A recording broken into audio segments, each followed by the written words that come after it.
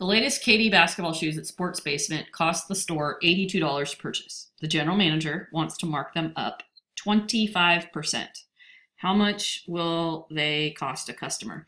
So if I mark something up 25%, we can actually multiply 82 by 1.25, right? Because 1 will give us the $82. The 0.25, 25%, will give us the markup. And if I multiply 82 times 1.25, I will get the new marked up price. Okay, so if I go ahead and do that,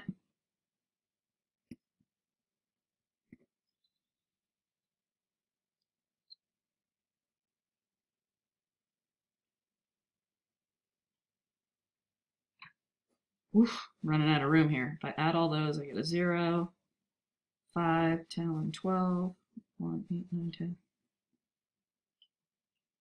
$102.50. Okay. The other way we could have done it is we just could have found 25% of 82. So what I like to do, if I know 82 is 100%, 50% would be half that.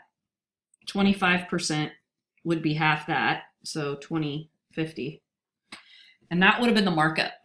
So I could have just taken $82 and added $20.50. Right, the markup, and got 102.50. Okay, just a different way of doing it. Could have multiplied by 1.25, or I could have found, just used mental math, found 25% and added it to the original amount. Okay, now, 2 months later, the general manager wants to mark the shoes down 25% for a weekend sale. Okay, how much will they cost a customer pre-tax? So we have the new price, $102.50. We want to mark it down 25%. So if we want to use this method, we'd take 1 and subtract 0.25, which is 75%. So I want to know what 75% of this will be, and that's going to be the new price. Or if we like the other way I did it, I'll show you the mental math way.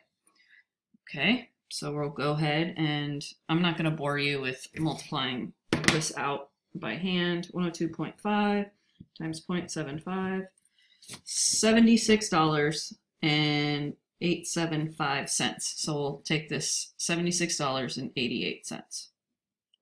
All right, let's go ahead and cover these up so we don't get distracted. So last question. I bought a jacket for $72. It was 20% off. How much was the original price? So let's get a drawing here of what's happening. Here's 0%, here's 100%. 20% off is 80%. Okay, so we want to know what this number is, what the 100% was, when we know that 80% of the original cost was $72. Okay, so 80% is 72. So let's take 70, let's find out what 10% is, right? Well, if we take 72 and divide it by 8, that's $9. So that means every 10% is $9. All right, 9, 18. If you just keep counting 9s, you get to 72. Well, if 80% is 72, then 100% is going to be 90, right? If 10% is 9, 100% would be 90. So there you go. The other way we could have done this is said 80% of the original price is $72, and then divided, and you end up with x is equal to 72 divided by 0.8, which is $90. Okay, there's always going to be multiple ways to do these problems.